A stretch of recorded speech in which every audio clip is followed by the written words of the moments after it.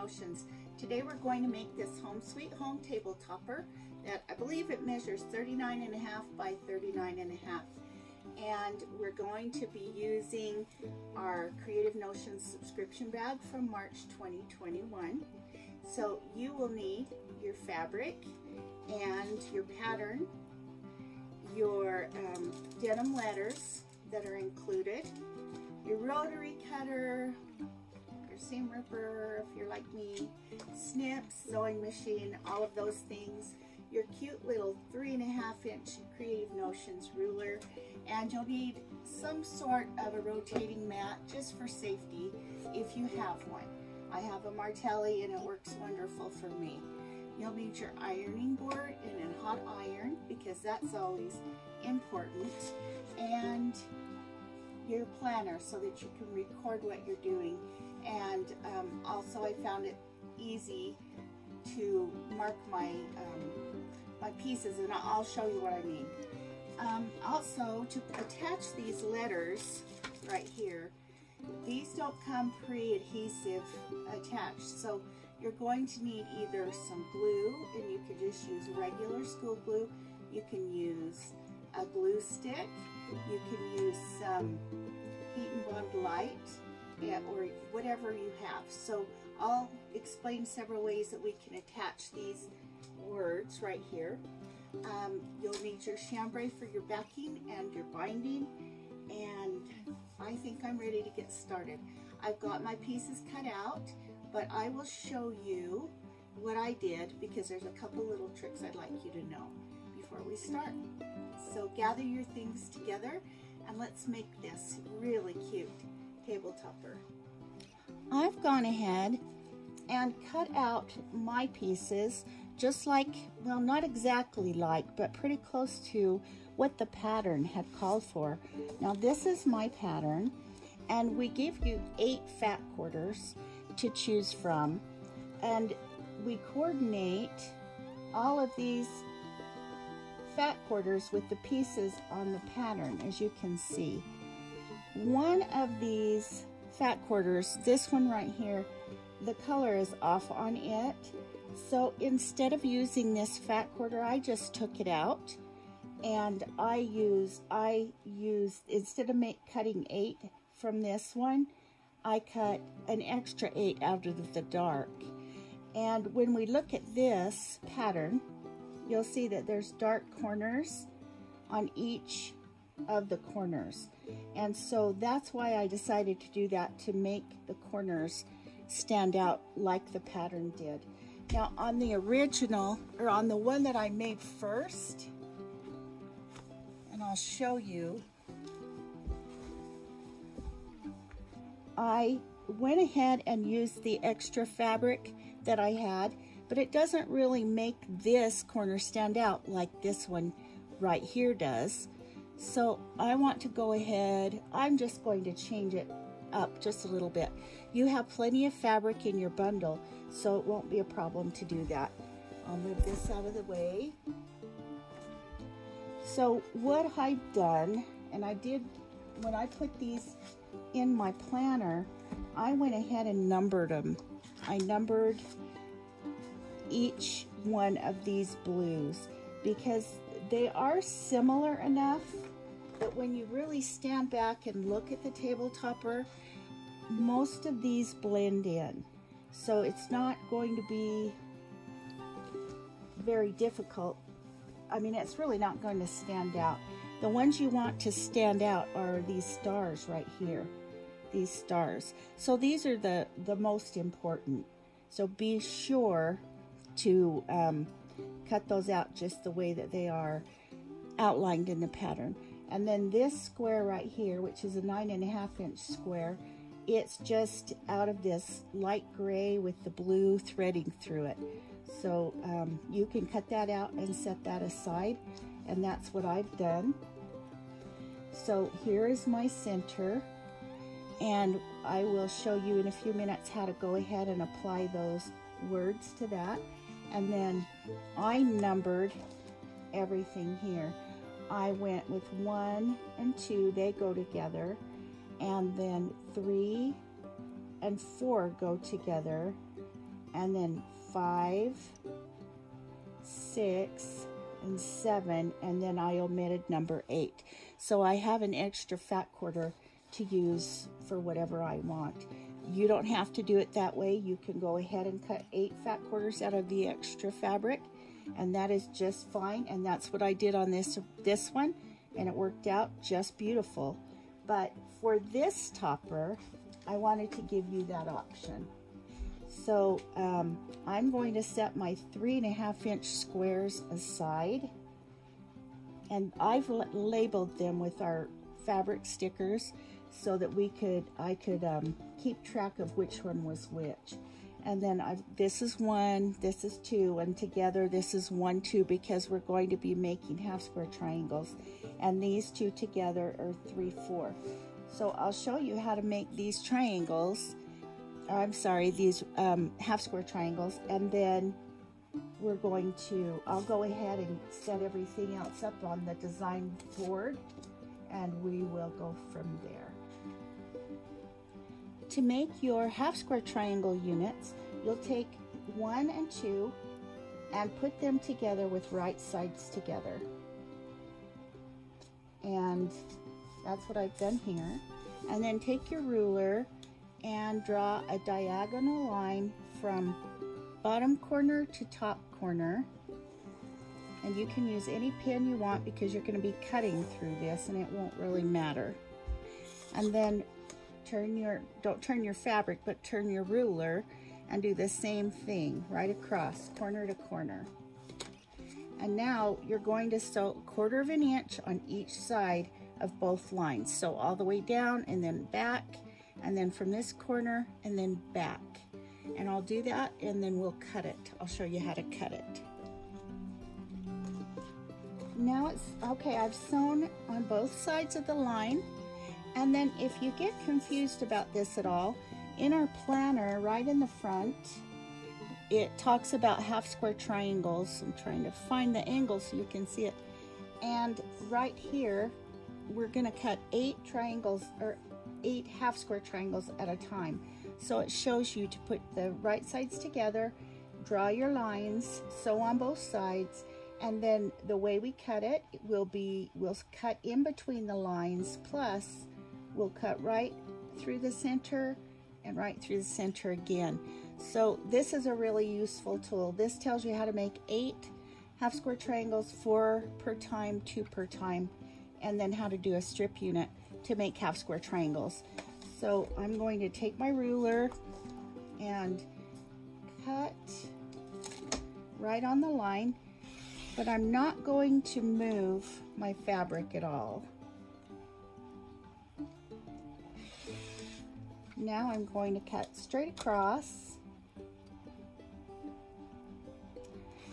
These will be generously sized, so you'll be able to cut them down to the size that you need. Okay, and there you have 8 half square triangle units, like that. I'm gonna go ahead and cut the rest of them and press them, and then I'll show you how to trim them down. If you turn all your triangles over so that the dark side is facing up, then when you press it open like this, then the dark will go toward the dark and it won't show through your light colored fabric.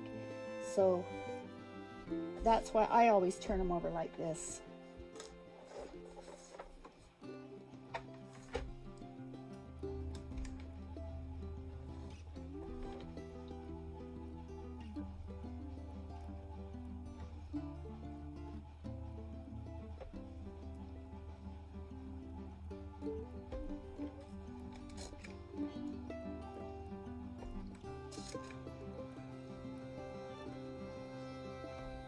Okay, now we'll trim down our half square triangle unit. That one looks a little bit wonky, so take your 3.5 inch ruler, square up ruler, and put it right along the seam line, this little line that goes right across the seam line. And then trim one side, then the then the other. Hopefully it won't slip like mine. Then turn your mat and just trim up the other two sides if there's anything there at all. And it's usually just a sliver, so not much at all.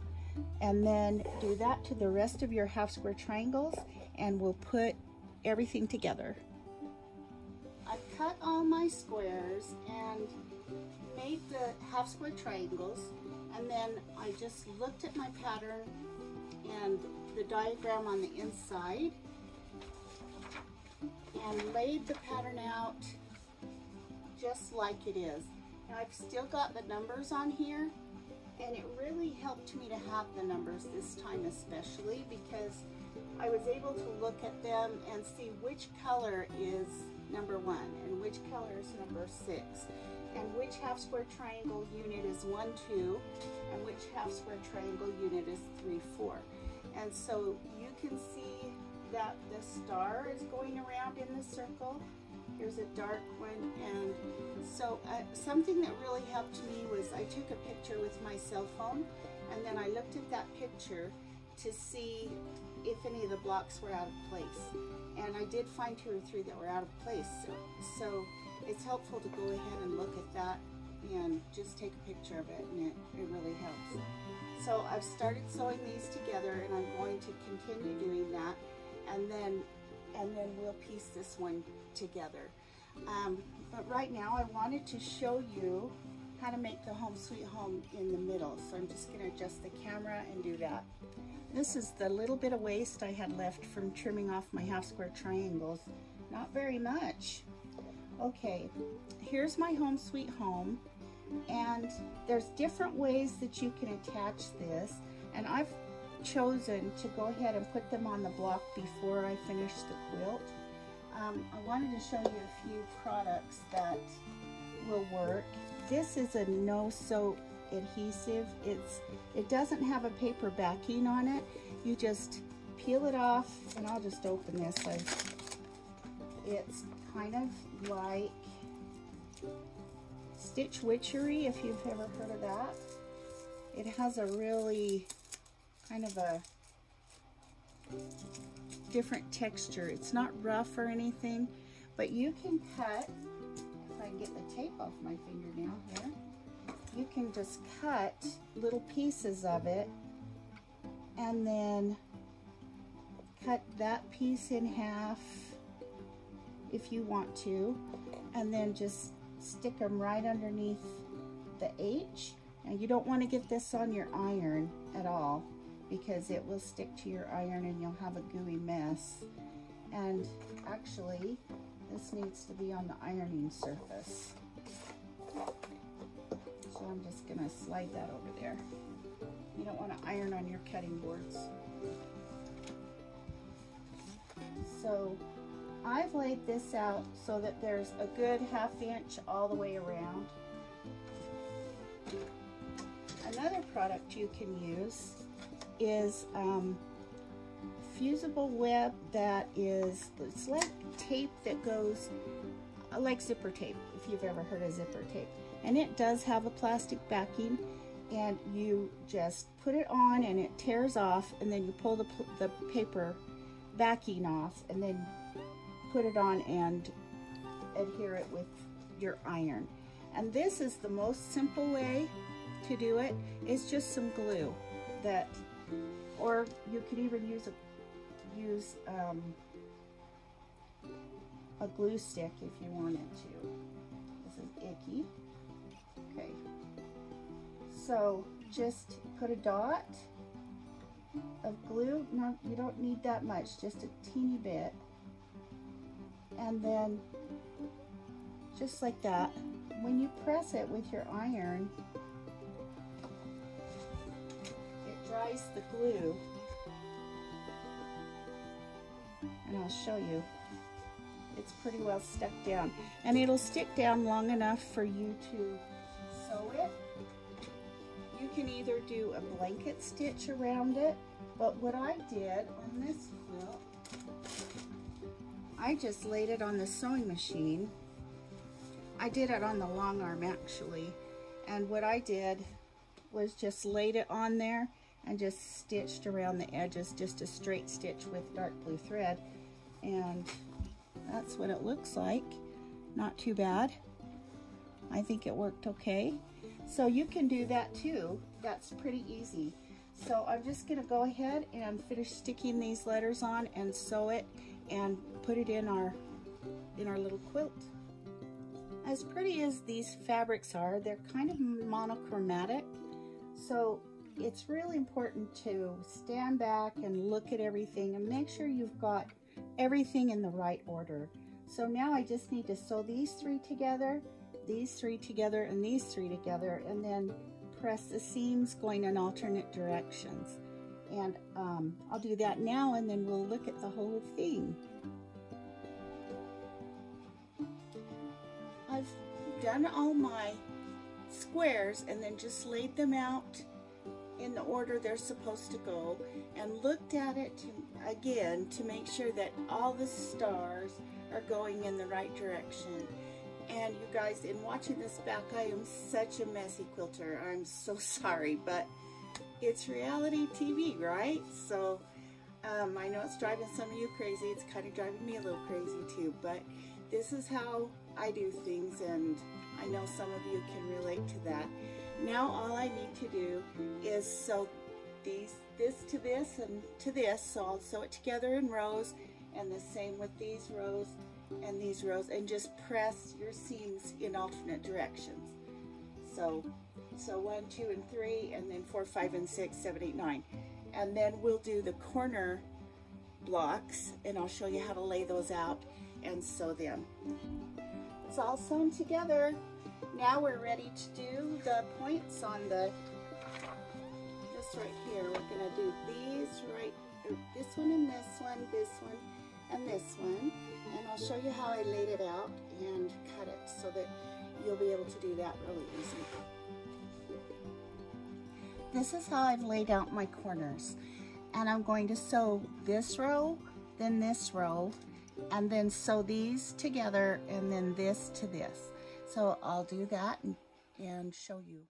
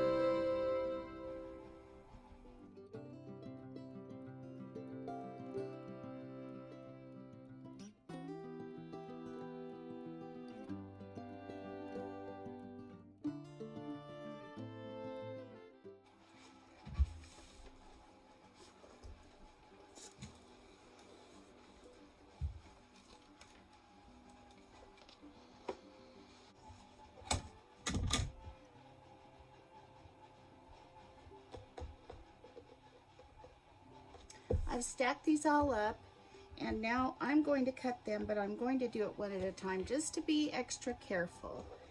The pattern has you lay your ruler across this section right here, and you want to leave a 1/4 inch. Actually, it'll be a 1/4 inch on the ends, a 1/4 inch overhang on each end, and here and here. So I'm going to go ahead and cut these. Put that in your scrap pile, and this is what you get. And I'll show you how we attach those. To attach these triangles, fold your triangle section in half and just finger press it, And do the same thing with your table topper, and it will be right in the middle of this.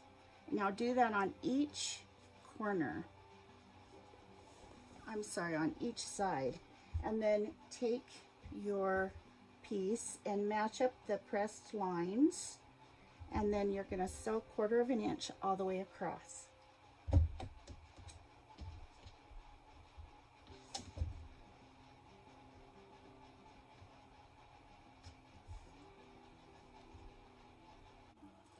Here's our finished table topper. Now these just went on very easily because there's a 1/4 inch left over on this piece right here, and so it just sewed naturally into place. Now I'm going to just make a quilt sandwich out of it, and a really easy way to do it, to quilt your quilt, it's small enough that you can do it on your sewing machine, and I just did cross hatching on mine and it worked out so nicely. And then I did a little video on binding, and I'll just attach that to the end of this. And then I do want to show you a couple of errors that I made so that you can know not to do the same thing. So I'll adjust the camera. Now this one, as you can see, the way it's laid out is this little design is in the center, and then the two plain are on the outside. And it's very easy to get that confused when you're sewing these together. So I will show you what happened on this other one. When I picked up my pieces to sew this part, I sewed this to the wrong side, and it should have been sewn over here to this side. So take care when you're doing that. Another thing I did to quilt it was just stitch right inside the block itself, and that gives it a really nice texture, just like that. And this kind of stands up, and it looks really nice. And then to make the center of this star stand out a little, I did a little bit more quilting, but it looks good, right? Just using a straight stitch looks really good on the Home Sweet Home. And I just glued this down because I haven't had time to quilt it or to bind it yet, but I mean sew the binding on. And you can do that just as easily. Just use a little dab of glue and put it on there and give it a press, and that dries the glue. And then you can just go, whenever you have time, just go in and finish quilting it. So you can see the quilting on the back pretty well, even though I used a dark blue thread. Doesn't that look kind of neat? I think so too.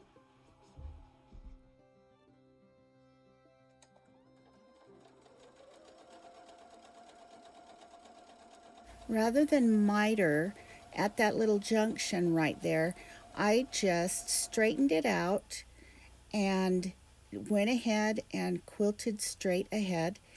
And then I did miter the corners, but that makes it really easy to just go where you've got an internal corner like that. It's easier just to go ahead and make it straight.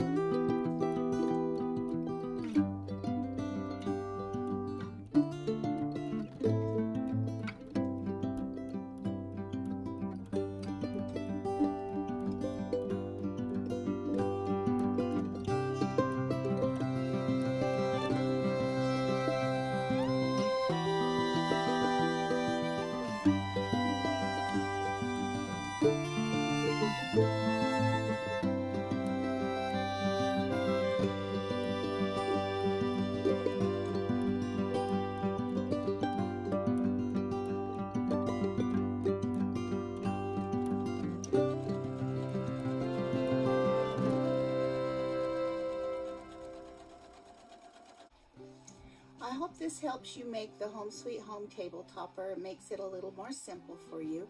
It's very quick to make. I think I made mine in about a half an hour, maybe to an hour. The trick is just how you lay out your blocks. So I hope everything goes well for you and you can get it done really super fast. And oh, I see her. Oh crap. Okay, so in looking at this quilt behind me, I see that I've put the top row on upside down. That just frosts my cookies. Let me tell you what, this is a good time to use your seam ripper. So I'll be taking this off and flipping it around. Do you see what I mean? There's 3 legs of the star here and 3 legs of a star here, and the other legs of the star are down here. That's why I tell you, you just need to go back and look at it. You need to stand back and look at it. Even after you sew it, I'll be right back. Okay, it's fixed. I hope you guys don't have as many problems as I've had, but it's just really important to watch where you put your blocks. So lay it out. Like I said, take a picture of it, stand back, look at it, get your husband to look at it, get your dog to look at it. And then remember to do your project sheet. And on the part where it says pressure points, learn to put the rows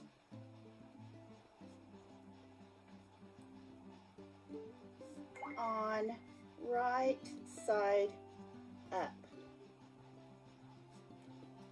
That should help me anyway. What new skill did I learn? I probably learned, well, I learned how to do this triangle right here and leave a 1/4 inch seam. I learned that I can use chambray for binding and backing, and it turned out really good. And photos, I'm going to take some and just put them in my book, and I'm really going to work hard on not sewing my rows on upside down. So I hope you guys have better luck than I did and enjoy your new Home Sweet Home table topper, and I hope you enjoy your subscription boxes because we sure enjoy making them for you. So I'll see you again next month, where we will be making something super fun from the upcoming line of fabric that I'm not going to tell you about yet. And we will actually be traveling, so I will be making the video in my camp trailer, and that will be a new and fun thing for me to do too. Hopefully I'll learn to sew the rows right side up. Have a great day. I'll see you next time.